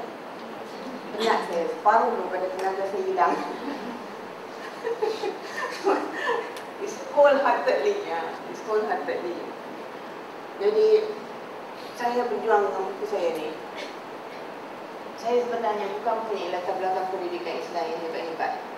Yang ada pada saya hanya saya mengenal Allah. Saya mengenal Allah itu, dan saya letakkan Allah sebagai yang bersifat ihsan. Saya bersifat ihsan dengan Allah. Maknanya Allah itu ada, dan selamanya ada di hadapan kita, memerhatikan apa yang kita buat. Itu sifat yang saya lahirkan, yang saya lahirkan itu. Saya tidak ada background pendidikan Islam, tidak ada background background Mesir ke, background USIM ke. Saya hanyalah satu bangsa Melayu yang mencintai Allah. Itu saja yang saya ada. Dan saya buat. Dan kerja saya ini adalah Allah daripada saya kecil lagi. Pada masa saya berumur 17 tahun, selepas SPM nak mula cari kerjaya, saya hanya berminat untuk menjadi penulis je. Saya tak tahu kenapa. Penulis je. Saya nak masuk ITM. Kawan-kawan saya nak masuk industri. Saya nak masuk ITM. Padahal ITM pada masa itu belum diiktiraf. Masih lagi ijazah am, belum ijazah penuh. Saya nak masuk ITM juga, saya kata. Saya tak tahu kenapa. Dan saya ialah satu-satunya pelajar aliran Melayu pada masa itu di dalam ITM yang Mass Communication, bahasa Inggeris seluruhnya. Apabila ada English speaking, saya duduk depan sesenyum 10 minit. Lepas tu kawan saya, lecturer, kawan saya jadi lecturer lepas tu kat situ, kat UITM sekarang. Menjadikan saya sebagai contoh dia kata, budak itu tak tahu bahasa Inggeris dulu, ngangai depan dia. Dia berjalan satu dunia buat cerita NATRAH ni. Bercakap bahasa Inggeris dia kata. Itulah kisah hidup saya. Jadi, ini penting. Ini sangat penting. Kita pernah gemilang dulu. Lepas tu Melayu jatuh kerana penjelasan. Melayu pernah bangkit hebat dalam sejarah NATRAH. Sejarah NATRAH adalah sempadan kepada kejatuhan Melayu. Sepatutnya selepas sejarah NATRAH kita bangkit gemilang kembali. Betul tak? Teorinya gitu. Dah gemilang, jatuh. Patutnya bangkit gemilang. Tapi sekarang ni macam mana? Saya nak tanya bangsa Melayu, saudara-saudara saya ni. Apa jadi bangsa Melayu sekarang? Hebat tak dari segi politik? Jatuh kan? Tak jawab dia apa? Jatuh ke tengah-tengah? Saya consider tak berani. Cakap je lah. Saya, kalau saya cakap, saya akan kata saya non-partisan. Saya tidak UMNO, saya tidak PKR, saya tidak PAS. Saya berada di atas. Semua parti politik duduk bawah. Betul. Sebab apa? Saya tidak ada kepentingan peribadi terhadap apa-apa pun di dunia ini. Saya tidak ada apa-apa yang saya inginkan di dunia ini. Saya hanya nak balik je. Saya nak buat kerja, saya nak balik. Saya tak ada apa saya mahu. Saya tak nak jawatan, saya tak nak duit-duit, saya tak nak apa-apa kedudukan. Saya hanya nak berjuang. Majikan saya adalah Allah dan saya nak berjuang kerana Allah. Tak ada kepentingan. Jadi saya boleh mengatakan kepada siapa pun, anda buat kerja apa dalam politik, anda buat kerja apa dalam ekonomi, anda buat kerja apa dalam sosial, sistem pentadbiran. Buat apa? Anda membesarkan Allah ke anda mengecilkan Allah? Itu je soalan saya. Hebat sangat kan? Saya tak ada hebat mana pun. Tapi itu je lah kerja saya yang saya ada. Saya tak ada kerja lain. Jadi, dari segi itu, sepatutnya dalam politik kita tak tahu halau sebab kita berpecah. Kan? Dari segi ekonomi, hebat pun kita Melayu. Tak boleh nak jadi wakil pun dalam supermarket. Tak ada. Syed Tesco lah, pagi. Careful lah, Maiden lah. Bangsa India tengok. India Muslim. Tengok. India Muslim. Dan kima-kima dia ni lah. Maiden. Hebat. Spin di TV. Kita Melayu. Apa pun tak ada. Ni merdeka 53 tahun. Sosial. Sistem pentadbiran. Rasuah hebat tak? Kelompok mana paling hebat? Atas ke bawah? Atas. Yang ditangkap kastam lah apa tu level mana? Bawah. Saya tak tahu. Kita menjadi pemerhati kepada bangsa kita. Kalau kita tidak mengkritik dan kita tidak berbuat apa-apa, pandai cakap je lah. Buat sesuatu. Kita mesti bertindak atas level kapasiti kita individu. Saya bekerja bagi penulis dan saya buat kerja saya individu. Anda semua boleh buat. Kiranya saya boleh, anda boleh. Betul tak? Jadi, politik tak diharap, ekonomi tak diharap, sosial, lumatnya berapa banyak anak luar nikah? Makin banyak ke makin kurang? Kita mengurus anak luar nikah lebih hebat daripada mengurus yang nak buat anak luar nikah. Betul tak? Santai sangat, center untuk anak luar nikah. Aduh, saya sakit kepala. Kenapa tak diurus orang-orang yang nak buat tu? Nak buat kerja keluarkan anak luar nikah tu? Itu sebenarnya kita punya sasaran. Bukannya setelah keluar anak tu. Aduh, cara fikir bagaimana ini? Saya pernah mikir. Sebenarnya simple je matter tu. Politik ke, ekonomi ke, sistem sosial ke, apa saja dalam hidup ni, jangan letak kepentingan diri kita di atas tu. Jangan letak nafsu-nafsi kita di atas tu. Lepas tu kita kena fikir besar untuk kepentingan bangsa, bukan kepentingan sendiri. Seorang nak makan, ataupun family kecil kita. Fikir besar untuk semua satu bangsa. Baru kita boleh bangkit. Jadi, Melayu kini setelah 60 tahun, kita consider hebatkah, gemilangkah, terbilangkah, helang-helang. Apa sebenarnya Melayu? Saya bayangkan Melayu ni banyak perasan tu lebih. Perasan. Melayu perasan. Perasan gemilang, perasan hebat. Perasan semua ada kan? Siapa tak ada? Cuba bayangkan sekiranya parti pembangkang dapat pegang kerusi paling atas itu sebagai Perdana Menteri, apa jadi pada bangsa Melayu? Tahu sudah diri kat kita ya. Kita kena bayangkan yang paling buruk tu hanya tu. Itulah. Anda semua mesti tak sangka sehebat itu buku yang saya bawa. Itulah dia. Bukan saya hebat, buku tu. Saya tak dapat perasaan. Ni saya tanya, apa yang hilang daripada bangsa lain? Islamkah? Tauhid? Marwah? Keberanian? Hilang apa ni? Semua ke? Masya Allah, bangsa. Padahal saya nangis ni.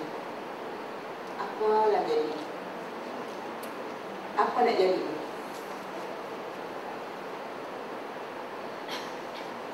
Yang mana satu kita ada, yang mana satu kita tak ada. Siapa yang tahu tentang syariat? Siapa yang tahu tentang hakikat? Apa sebenarnya dalam ni? Orang Melayu ni tak ada syariat ke tak ada hakikat? Faham pun tak tahu yang tu. Yang satu tu. Okey, saya kelaskan gini ya. Syariat Islam itu semua bangsa Melayu ada, betul tak? Hakikat Islam tu semua bangsa Melayu hafal. Tapi yang pegang berapa banyak? Fahamkah kita hakikat kepercayaan kepada Allah tu, kepercayaan kepada tu sampai kena menang? Saya nak tanya, yang mana satu? Yang mana satukah yang gaib dalam soal-soal ini? Yang mana satukah yang boleh nampak? Rukun Islam boleh nampak tak semua buat ni? Boleh nampak? Okey. Semakin akhir zaman, semakinlah kita berpegang kepada apa yang nampak. Maka inilah yang kita nampak. Tetapi sebenarnya tauhid ini berada di mana? Pada yang nampak ke pada yang tak nampak? Maka di sini rukun iman ini berapa banyak yang nampak? Mungkin satu, iaitu Al-Quran. Yang lain nampak? Semuanya bersifat baik. Tetapi wahai bangsa, yang bersifat baik itulah yang kita kena pegang. Kerana soalan permasalahan bangsa, permasalahan orang-orang Islam atau mana-mana agama pun berlaku kerana mengkhianati yang baik ini. Pada masa dia tak ada tu macam-macam kita buat, kan? Bukan, pada masa orang tak ada kita macam-macam buat. Kita rasa Allah tak ada, tak nampak. Betul tak? Kita buat macam-macam lah. Maksiat, zinanya, minum araknya, bunuh orangnya, cekik sana, cekik sini, ambil duitnya, kan? Betul tak? Kepentingan diri besar hebat pada masa orang tak nampak. Kerana kepercayaan kepada Allahnya duduk pelan, kusut dan masal dan tak eksis lagi. Itu masalah yang jadi sekarang. Jadi bukan itu. Di antara semua tu yang paling penting sekali kita nak pegang ni satu aja cukup lah. lain semua ikut. Yang 6. Ini satu je pegang. Macam mana nak angkat supaya Allah itu ada aja. Itu kena buat sendiri. Itu kena fikir. Sini banyak. Sesungguhnya kamu tidak pernah memikirkanku. Sesungguhnya kau tidak pernah memikir. Ayat Quran semua mencabar pemikirannya. Kalau kita fikir, dia akan fikir. Inilah masalah orang Melayu. Main-main. Ni akibat Melayu lemah tauhid. Enak? Baca je lah sampai lalu. Ini dah faham dah. Ni. Saya buat apa kan? Saya buat lebih kurang. Pemahaman saya. Check and balance. Melayu lemah kuasa politik, hilang kuasa majoriti 3 negeri. Melayu berpecah jadi 4 parti. Melayu berpecah dalam parti sendiri ni. Teruk tau perpecahan kita. Maka saya nak meraihkan PAS dengan UMNO kawan baik atau bercantum. Sekiranya dia bercantum, apa jadi pada kuasa lain? Takut kan? Makanya dia macam itu. Sepatutnya itu jadi. Janganlah kita bergaduh. Dan kita bergaduh. Kuatkan sesama kita. PAS dengan UMNO dan PKR kalau boleh. Macam tu. Tak ada kita nak bayar bergaduh-gaduh lagi. Saya mengenali semua daripada top UMNO, top PKR, top PAS. Semua saya kenal. Sebab tu saya berani titik. Dan mereka kenal saya. Jadi jangan risau sangatlah. Kalau saya bercakap, saya kenal tu. Saya kenal kerana kamu memperalatkan politik. Titik. Peralatkan politik. Tapi bukanlah makna saya kenal. Maka saya titik-titik dia orang tu tak ada maksud tu Maknanya, saya kenal politik itu apa. Apa kerja dalam politik itu. Apa patut dibuat oleh orang politik. Dan bagaimana politik, saya membuat kesimpulan. Orang yang baik dalam sistem politik sekarang, orang yang baik, apabila dia masuk politik, tidak akan bertambah baik. Itu kesimpulan saya. Dalam politik sekarang. Jadi kalaulah kita berbayangkan yang syumul-syumul tentang kuasa dan kita boleh buat banyak dalam kuasa, jangan masuk politik dulu. Tangguh. Benda-benda sikit. Sebab apa? Politik sekarang penuh nafsi-nafsi. Hilang tauhidnya. Kalau buat tauhid itu tak ada gitu. Sama ada PAS, sama ada UMNO, sama ada PKR. Semua benar. Ni kuasa teras pemerintahan. Undang-undang Islam kita tak mertabakkan sepenuhnya. Saya bercakap ni bukan pula saya bahasa bunyi macam-macam dengan PAS gitu kan. Tak kena-mena. Ini hanya pemerhatian seorang penulis. Sistem urus takbir yang banyak dipolitikkan. Begitulah tender sebagainya.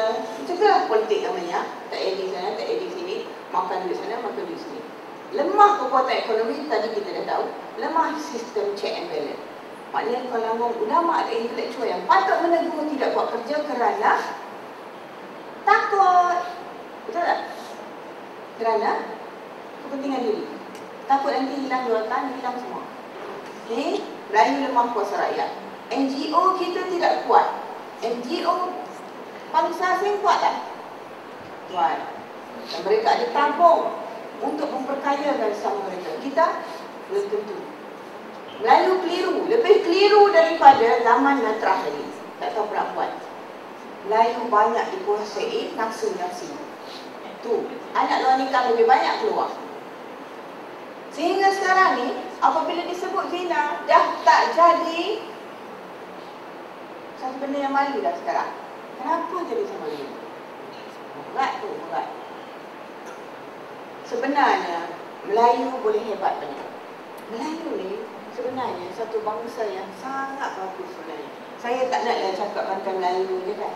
Sebenarnya Melayu mempunyai begitu banyak potensi untuk memimpin bangsa lain. Kat sini kita senyum lah, bangkitlah balik.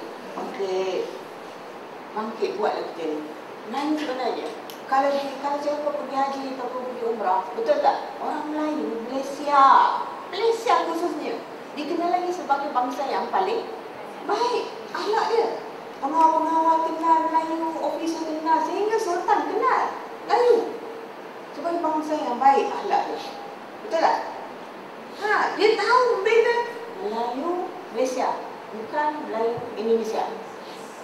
tahu beza.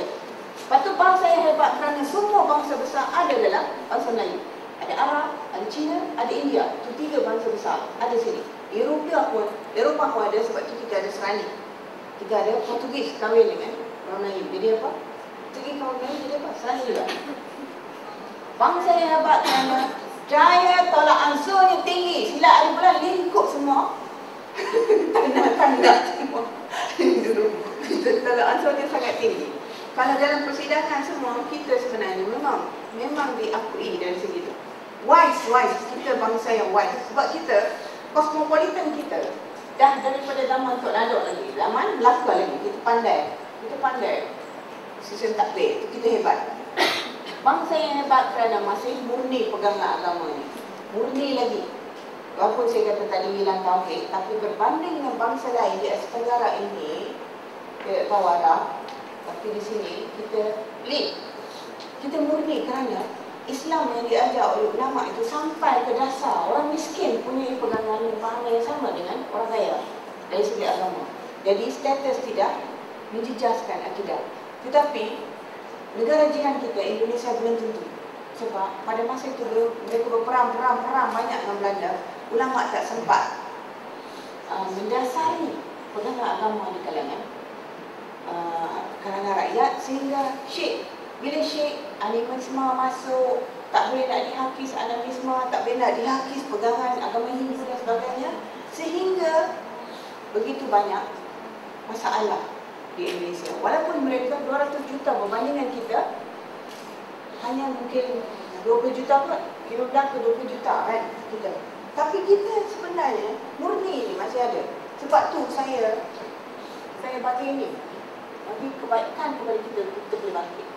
Sebab tu apa yang kita boleh buat untuk personal, balik insaf, pegang nilai tauhid sebenar. Buang kepentingan diri, kembali insaf, maafkan diri, sayangi keluarga. Kalau berdosa, jangan takut, minta ampun je, minta maaf dengan semua orang. Balik pakai jalan. Sebab kita kena balik sebagai satu bangsa yang kuat. Balik. Tu sistem politik betul kan? Bila insaf. Allah menunggu untuk memilahkan Melayu. Sebab apa? Kalau kita tengok, bala bencana kat negeri jiran kita banyak kan? Islam dia hebat kan? Besar kan? Banyak kan? Tapi bala bencana dia tsunami sebesar tu, berapa ratus ribu mati. Saya kaji balik kenapa tsunami berlaku di Aceh, negara Selama Mekah itu. Rupanya orang Indonesia sendiri bercerita dalam hutan dia tu dia buat ganja rupanya, sehingga ganja-ganja tu dia jual macam biasa-biasa di tepi jalan. Buat pemberontak itu menjajah ganja rupanya. Sebab itulah mereka berdikari banyak duit. Pesantren belum tentu pesantren yang betul. Bukan semualah kita tak kata semua. Tapi ada kahwin muta'ah yang tidak ada dalam sunnah wal jamaah. Tidak diajar oleh Rasulullah kahwin muta'ah. Dan itu ada. Jadi itu menyebabkan berapa kali jadi dekat Jogja bala-bala yang Allah hantar melalui gempa bumi nombor berapa? Gempa bumi nombor berapa? Malaysia ada maksiat macam-macam jadi juga, pun kita bagus pun jadi juga, tapi pegangan murni kita masih kuat. Maka itu Allah tak turun membala-bala. Tapi kita tak boleh ambil kesempatan. Tak ada bala yang buat lagi maksiat. Tiada kehancuran seluruh sistem politik. Kalau ini hancur, sebab tu dia keluar buku ni tahun 2009. Sebab hari itu berlaku kecaturan politik berubah. Kerana apa? Kerana unsur dalaman UMNO. Bukan kerana PKR hebat. Bukan kerana Parti Pemerintahan hebat. Kena baca politik tu. Kerana perpecahan dalam UMNO menyebabkan peralihan sistem undi menjadi majoriti tak ada pada UMNO. Kita pun nak mengatakan bahawa UMNO tidak bagus seluruhnya pun tidak boleh, kerana dia parti pemerintah yang telah lama ada pengalaman. Hanya kena buat pembetulan. Dari segi tauhid ni, kena buat pembetulan. Sistem ekonomi, satu dunia lingkup, Malaysia masih dalam masalah. Nampak? Bukan hanya kerana cek dek tu tidak, tapi kerana kasih sayang Allah. Kena fikir rahmat Allah yang banyak. Di atas tu kena fikir. Jangan fikir kita bangga kita kerana takat manusia kan. Tu tiada rosak seluruh sistem sosial kita. Kan, anak luar nikah banyak semua, tapi kita masih lagi berawal-awal. Tapi ingat, kerja-kerja Allah ni, apabila sampai pengingatan main-main ni, saya pun tak tahu. Saya doakan supaya tidak ada jadi. Maka ini adalah seluruh himpunan apa yang saya katakan hari ini. Berat buku ni sebenarnya. Saya fikir adik-adik, kakak-kakak, abang-abang yang datang mendengar ceramah saya sebenarnya tidak pun terfikir bahawa akan jadi akan seberat ini akan didengar. Macam ceramah agama lah pula kan.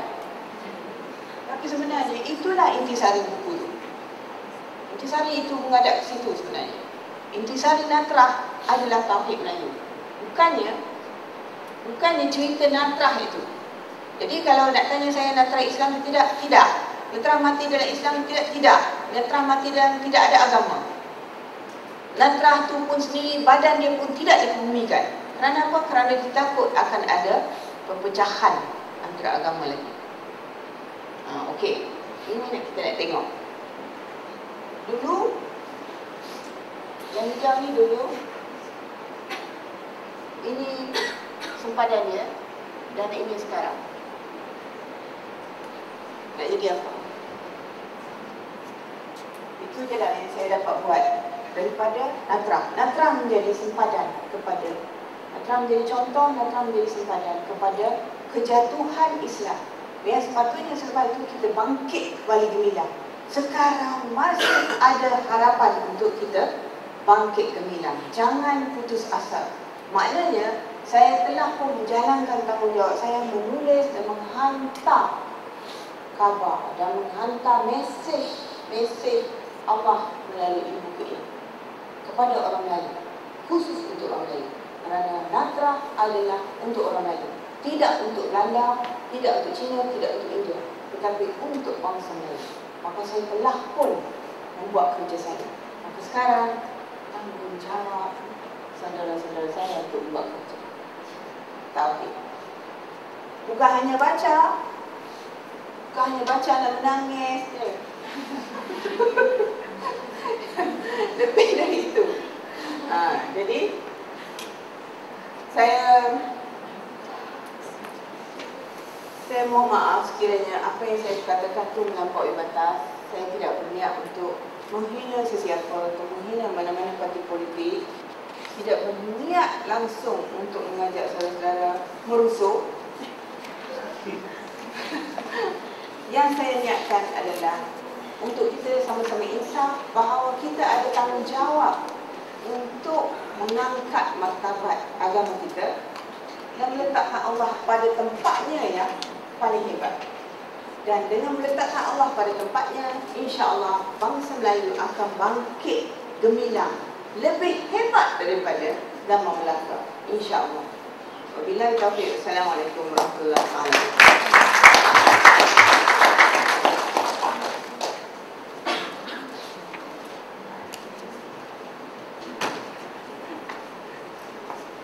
Baik, itulah dari wacana yang telah disampaikan oleh Yang Berbahagia Datuk Seri Fatini Yaakob. Majlis merangkamkan ucapan terima kasih kepada Yang Berbahagia Datuk Seri. Hadirin sekalian, seterusnya saya ingin membuka majlis untuk sesi soal jawab. Sila nyatakan nama dan jabatan sebelum soalan dilontarkan. Untuk itu, dipersilakan kepada hadirin sekalian untuk mengemukakan soalan. Alhamdulillah saya faham kesusahan yang saya akan berdiri dan juga menjadi pelajar dalam bidang pengurusan rekod dan arkif. Saya pernah membuat rujukan di arkif dan juga merasai bagaimana masa dan tenaga yang datin tuangkan membuat rujukan di sana sini. Satu dunia lagi yang telah dipul dalam buku ini. Kemudian datin dalam buku ni cukup kisah NATRAH ni, saya rasa saya tak perlu rujuk kepada yang lain. kalau orang Melayu nak tahu sejarah NATRAH, saya recommend buku ni adalah rujukan yang komplit bagi saya. Dan saya tertarik dengan nanti dapat mengkaitkan kepada orang Melayu dalam dalam perkongsian sebentar tadi. Dan adakah Datin bercadang untuk membuatkan satu lagi penerbitan review yang lebih kurang apa yang telah Datin sampaikan? Saya nampak tadi Datin pun telah ada blog NATRAH. Blog Datin NATRAH saya akan semak kemudian, dan saya nak kalau boleh harapan saya akan dapat dibukukan satu lagi review pada NATRAH ini tentang perpaduan Melayu dan juga macam mana kita nak meningkatkan tauhid di kalangan orang Melayu yang semakin gontang-ganjing dalam cabaran globalisasi secara umum. Saya sebenarnya salah seorang daripada peminat Datin Sri, dan terutamanya setelah saya membaca buku NATRAH ni hanya untuk berkongsi pengalaman lah, yang mana apabila saya melihat ketebalan buku ni rasanya macam mungkin tak boleh habis lah dalam masa 2 hari macam tu. Tapi setelah saya baca hasil penulisan Datin Sri yang saya rasa digarap amat baik lah, yang mana saya rasa 2 hari tu saya boleh habiskan. Bila kita baca episod by episod tu, kita rasa macam nak tahu lagi cerita NATRAH ni. Jadi saya rasa macam Datin Sri telah berjaya, sebab kita pun tidak berada dalam sejarah itu kan, di zaman itu. Tapi hasil pada buku ni, saya rasa kita seolah-olah berada. Macam contohnya apabila Datin Sri menceritakan bagaimana NATRAH itu dibawa ke Singapura, dan kemungkinan masa itu orang di Kemaman mengatakan jika tidak dibawa ke Singapura tak mungkin berlaku. Punca ni salah satu. Jadi saya dapat rasakan saya juga bersetuju dengan pandangan Cik Sanizan. Mungkin ada lagi buku selepas ini yang Datin Sri boleh tulis, yang mana kita semua boleh berkongsi rasa dan dikaitkan juga dengan isu orang Melayu zaman sekarang. Saya doakan Allah panjangkan usia Datin Sri, dan kami juga mengucapkan tahniah. Bila melihat pada penulisan Datin Sri kaitan dengan bacaan politik semasa, peristiwa NATRAH dan juga boleh kita kaitkan peristiwa 13 Mei, adakah Melayu masih lagi kurang percaya atau kurang menerima hakikat bahawa mereka ini bangsa yang gemilang sebenarnya, kerana kurang didedahkan dengan peristiwa-peristiwa yang membangkitkan semangat Melayu di masa lampau terutama. Yang kedua, ketika produser dan pengarah Raja Emma Fatimah mengarahkan NATRAH di Istana Budaya, timbul kontroversi di antara Datin Sri dan juga penerbit ini berkaitan dengan apa yang diperpentaskan oleh Emma Fatimah tidak serupa dengan apa yang Datin Sri tulis dalam NATRAH. Jadi bagi pendapat Datin Sri, apakah perbezaan ketara yang menyebabkan Datin Sri kurang bersetuju dengan apa yang diperpentaskan oleh Emma Fatimah? Terima kasih kepada Syahidah, saudara Syahidah. Memang betul, maknanya sesiapa yang membaca buku NATRAH, dia akan meminta supaya saya menulis sesuatu buku yang lebih komprehensif berkaitan dengan Melayu itu sendiri, kan? Sebab ini memang buku yang saya terbitkan consider, kalau dari segi NATRAH itu episod 1. Akan ada episod-episod lain sehingga menggulungkan Melayu telah pun berbeza. Maknanya ada kerja saya dengan NATRAH ini dan kerja yang sedang ditangguhkan, bukan setahun, yang belum lagi dibuat. Jadi hari ini oleh kerana ada soalan, maka saya kena bayangkanlah apa yang akan dibuat. Memang betul bahawa akan ada satu buku akan saya tulis insya-Allah berkaitan antara sejarah Islam dengan orang Melayu, sejarah NATRAH dan Melayu hari ini. Akan ada itu supaya kita letakkan nilai tauhid itu tinggi untuk memartabatkan kembali Melayu. Kalau tidak, sebab teori saya mengatakan bahawa orang Melayu tidak boleh gemilang tanpa Islam. Tidak ada mana-mana teori, tidak ada mana-mana fakta, tidak ada mana-mana ramuan yang dapat mencantikkan orang Melayu atau menggembirakan orang Melayu kecuali satu saja, iaitu Islam. Jadi sekiranya orang lain memegang Islam dengan kuat dan meletakkan dia pada martabat yang tinggi dalam sistem politik, dalam sistem ekonomi, dalam sistem sosial, insya-Allah akan jadi bangsa yang hebat juga. Dan kita akan memimpin bangsa-bangsa Islam yang lain, insya-Allah. Sebab kita dah tak boleh harap Arab memimpin dunia Islam. Betul tak? Arab sudah hancur sebagai bangsa yang boleh memimpin dunia Islam kerana dia sudah pun ditarik hidungnya oleh Amerika. Itu persepsi politik. Jadi bangsa Melayu tidak ada connection sangat dengan Amerika. Itu pembebasan itu sudah sangat besar maknanya dari segi sistem politik dan ekonomi. Indonesia pun ditarik hidung oleh Amerika. Sebab itu susah. Jadi kita mempunyai begitu banyak kebolehan dan begitu banyak kesempatan-kesempatan dan peluang-peluang untuk menjadi hebat. Dan kerana itu buku itu saya mesti terbitkan.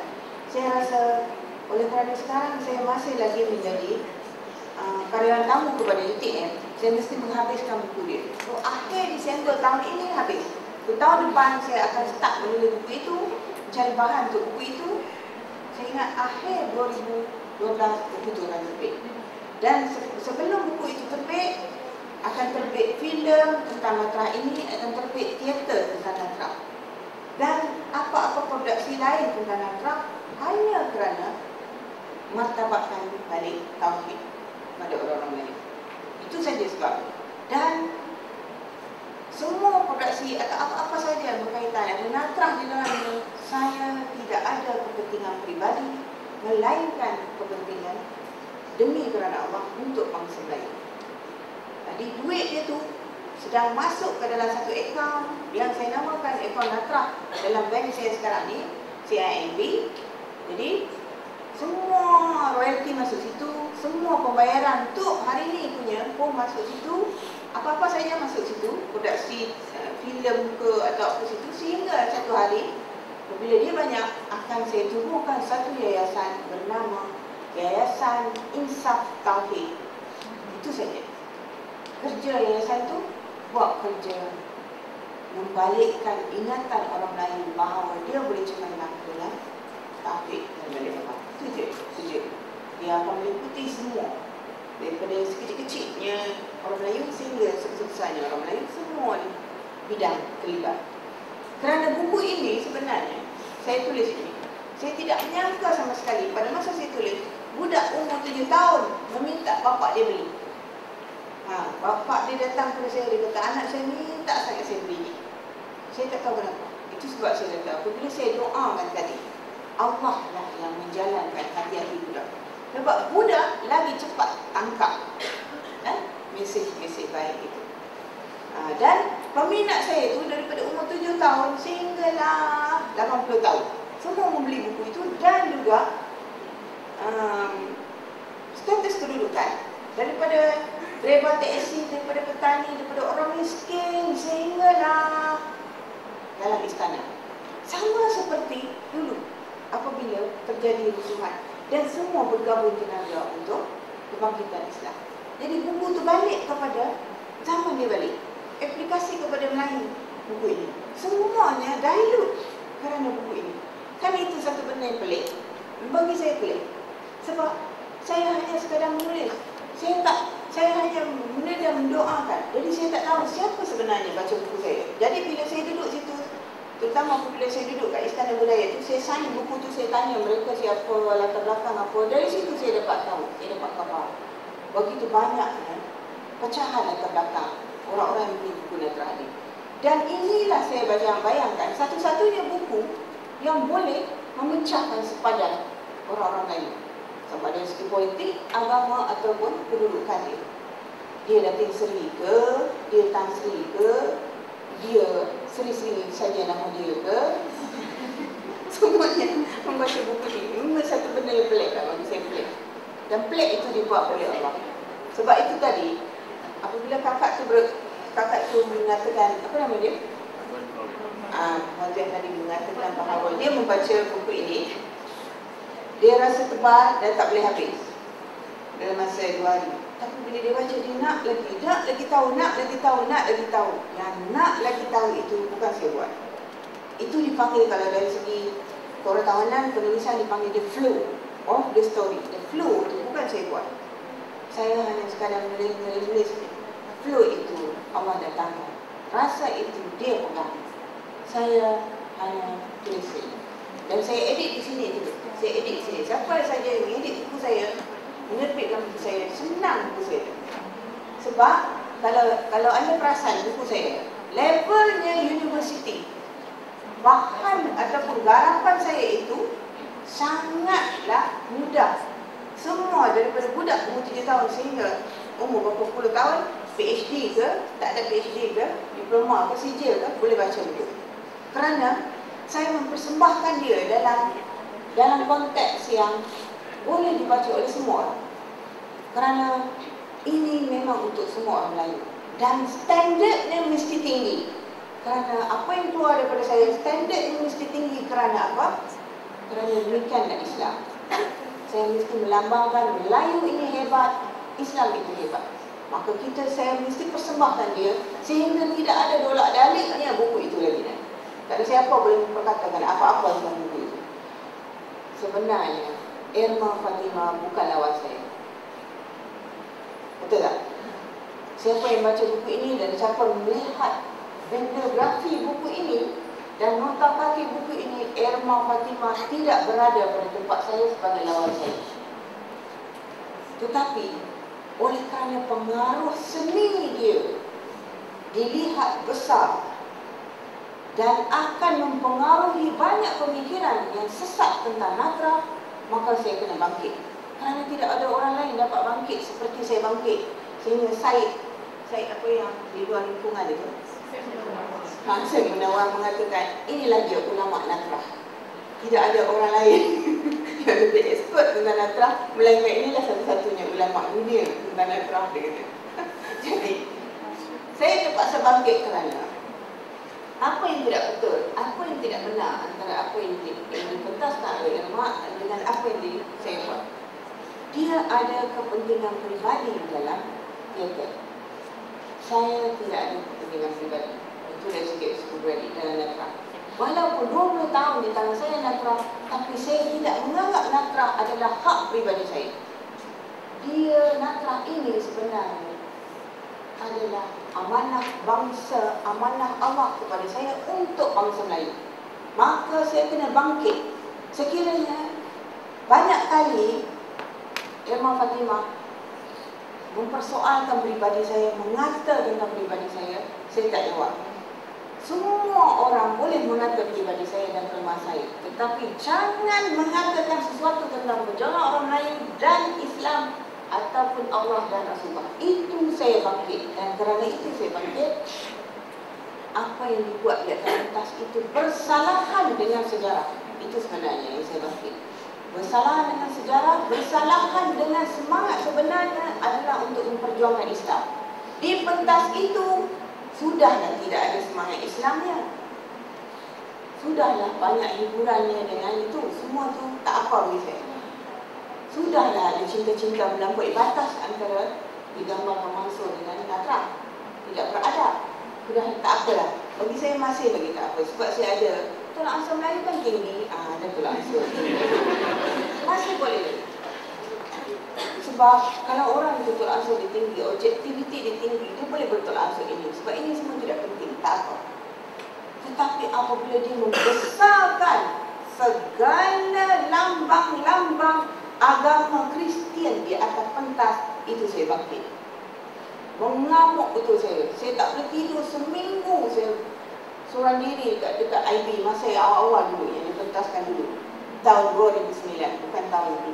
Bukan NATRAH 2, NATRAH 2009. Saya tidak boleh cakap, saya makan tak ada tidur, tak ada. Saya tidak ada kawan untuk cakap tentang ini. Sakit hati saya kerana apa? Aku separuh mati memperjuangkan Islam dan ini kau separuh mati mengangkat lambang-lambang salib sebesar bangunan 2 tingkat di atas pentas. Salib yang besar, pintu gereja yang besar, salib-salib kepada orang tu begitu banyak. Kenapa? apa mahu, apa yang dia nak di situ. Kita mengeluarkan duit IP itu, duit kerajaan kan, dan bangsa yang melihat tu banyak Islam kan. Kita memberikan promosi besar-besaran kepada agama itu, kenapa? Satu. Yang kedua, agama ini yang saya bukan menentang Kristian ya. Kristian sebenarnya adalah agama murni samawi daripada Allah. Ya, Nabi Isa yang turunkan. Tetapi diselewengkan oleh pengikutnya kerana kepentingan peribadi. Jadi agama apa pun dia ada konsep atau hakikat peribadi dalam tu akan jadi melingkuk-lingkuk lah. Jadi agama yang itu sebenarnya atas kepentingan peribadi telah membunuh begitu banyak orang Islam di Bosnia, di Indonesia. Ini apa yang kita ambil kesempatan untuk angkat dia pula? Apa kena mengena dengan NATRAH? Itu saya menyayat hati saya. Sebab itu, apabila saya komplain-komplain tu, dia tak tahu apa benda saya komplain kan. Dia rasa saya ni nak cari publicity murah untuk jual buku saya tu. Dia kata gitulah. Tak penting lah saya. Lepas itu, bila saya hantar ejen-ejen saya pergi tengok, apa jadi? Memang berubah semuanya. Laman-laman tu semua berubah. Tak ada lagi kelihatan. Itu sebabnya orang kata, apa yang Fatih ni marah sangat? Dia tak tahu apa yang saya marah sebab tak ada apa dah betul-betul. Semua sudah didilutkan, dikecilkan, dikalahkan lain. Nampak? Sebab itu saya tulis kepada dia, jujurlah dalam Islam. Irma, jujurlah dalam Islam. Dalam satu utusan Malaysia, saya tak tahu sama ada saudara baca atau tidak. Tapi itu tajuk yang saya tulis, saya tak sangka editor ambil tajuk tu sebiji buku kat situ. Dan itu menjadi satu gunung berapi meletup. Cantum hati dia meletup. Jujurlah dalam Islam. Saya tak tahu.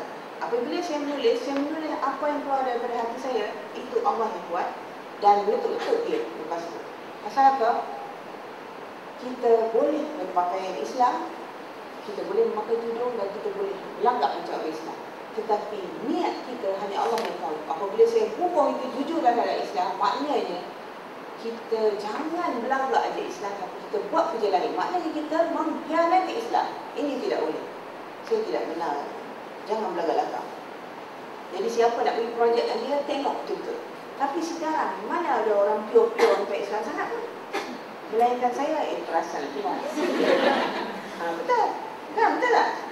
Saya, kalau orang lain guna kedudukan untuk, gunakan agama untuk kepentingan peribadi, ya? Guna agama untuk kepentingan peribadi, saya menggunakan nama saya, duit saya dan segala ada apa pada saya ni untuk kepentingan Islam. Maka kita akan berperang ini. Bagi segala gelaran pada saya, dan gelaran itu akan saya gunakan untuk kepentingan Islam. Dia macam tu. Mari kita berlawan. Siapa yang akan menang? Kan macam tu lah. Pasal saya tak ada apa-apa kepentingan. Kau nak ambil ni, ambil. Memang saya bagi free. Ambil. Tak ada masalah. Tapi jangan hinakan Islam dalam ini. Dan jangan buat tak senang dalam perjuangan orang Islam. Saya marah itulah. Perjuangan orang Islam atas pentah tu tak tahu mana pun diangkat. Kenapa Kristian tu yang angkat lebih-lebih? Tapi sebab adik-adik semua ni tak tengok, tak pergi teater, alamak. Tak tahulah bagaimana dia buat kerja kan. Macam tu lah. Jadi, oleh kerana saya berjuang atas nama Islam, saya terpaksa lah masuk semua bidang seni. Sebab atas nama Islam ni, tidak ada satu pun yang akan boleh menyekat. Dia akan melempah semua sekali. Sebab apa? Kalau biar bagi orang yang tak faham ni buat, apa jadi? Itulah selama ni yang kita tengok. Itulah kualitinya kan. Orang-orang dakwah ni, orang-orang yang percaya pada Islam ni, orang-orang yang buat hakikat ni, dia sebenarnya jangan mengekang diri dia pada hanya satu-satu tempat. Buka mata kita, buka, masuk dalam semua. Animasi ke, filem-filem ke, masuk. Buat kerja dakwah di situ. Itu pandangan saya lah. Saya tahu, bagi masa yang lebih, saya letter-letter banyak sini. Okey, saya dah jawab semua dalam sini kan? Okey, jadi apabila yayasan tu ditubuhkan, yayasan itu ditubuhkan, mudah-mudahan saudara-saudari yang pioneer mendengar ni hari ni, sebenarnya tempat lain saya tak beritahu. Tapi ada soalan kaitan, saya jawab. Pioneer lah dengar. sepenuhnya nama dia. Kalau tidak saya berikan yayasan, saya tak bagi tahu nama. Saya bayangkan itulah. Oh, ada perjuangan yang kita semua akan buat. Menyokong saya, bersamalah kita dalam yayasan itu, insyaAllah. Okey, terima kasih banyak. Minta maaf saya silap. Assalamualaikum.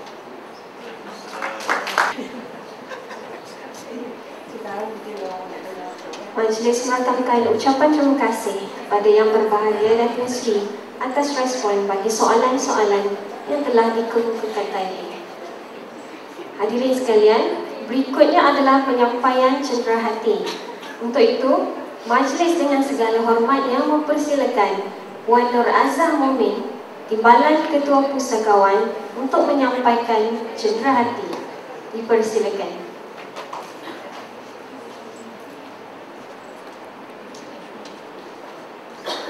Majlis dengan rasa hormat yang mempersilakan Yang Berbahagia dan Musri untuk menerima cenderahati.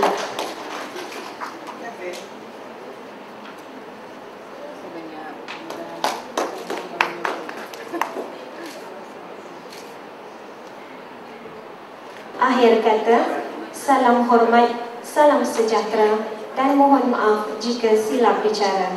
Sekian, wabillahi taufiq wal hidayah. Wassalamualaikum warahmatullahi wabarakatuh.